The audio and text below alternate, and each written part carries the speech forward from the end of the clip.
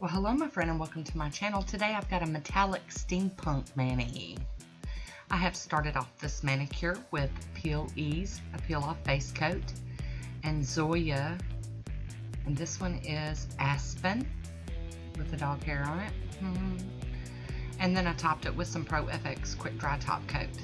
It's a beautiful polish. And then I'll be using BM 609 and BM 415 for my Stampin' Plates today. I'll be using a bunch of SE polishes, and this one is a Blue Rhapsody. And then another SE, Good as Gold. And this one's kind of purpley silver. I love it. Nothing Else Metals.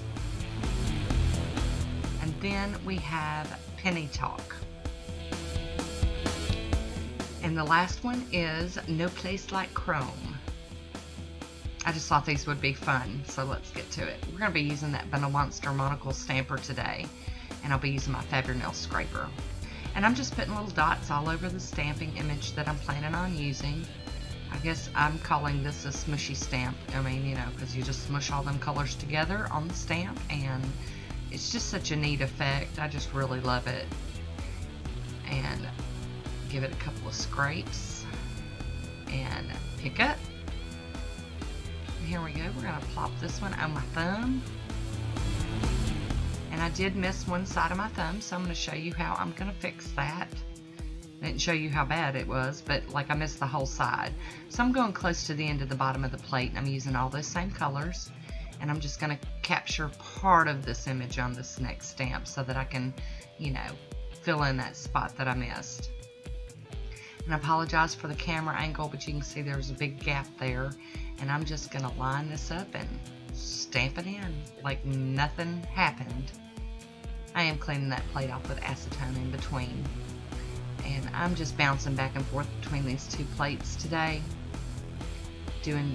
I was really surprised I didn't have more steampunk images on Stampin' Plates, but this was really it. So this manicure was not what I had envisioned, but I was really happy with it in the end. But now I realize I need to go shopping for some steampunk plates. I will be checking that out. And again, we're just doing that same dotty dot dots with the nail polish. And I love these polishes for stamping. They do such a good job. I found that with a lot of polishes, metallics do really well for stamping across the board on many brands. So, you know, if you've got some in your collection, give them a try and see what, you know, see what they do for you. There we go. Dun, dun, dun. And I've decided to use this clock image as my accent nail on my ring finger, just to kind of break it up a little bit. And also using this image lets more of that base polish show through, so you can kind of see it. That, and I've been dying to use this little clock image. I just thought it was so cute. Here we go. Figure out how I want to get it on there. There we go. Made a commitment. There it goes. So there you have that one. And we're going to do this pinky nail, and then we will be done with the stamping. So yes, Tina needs to go find her some steampunk manicure plates. I do believe MoU London has some, so I'm definitely going to check that out.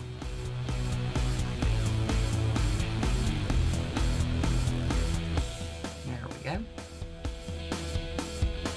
And ta-da! I've done my cleanup off camera, and I'm going to be topping it with this smudge-free top coat from Bundle Monster, and then top it with my regular top coat. I am so far really impressed with this no smudge top coat. You know, a lot of times we spend all this time working on a manicure only to smear it with our top coat, so I do like having an option like this.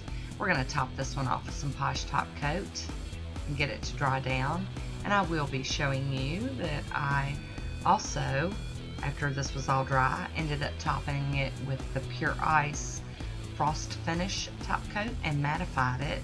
So I will have pictures of both glossy and matte for this one. And just so you know, I ended up wearing it matte because I loved it so much. I just thought it was really cool. It's funny because I'm a glossy girl, so there we go. All stamped up, top coated. And here is the glossy version. And coming up, we have the matte version. I'd love to hear your thoughts on this manicure. Leave me a comment down below. Thanks for watching, and until next time, be good to yourself. Talk to you soon.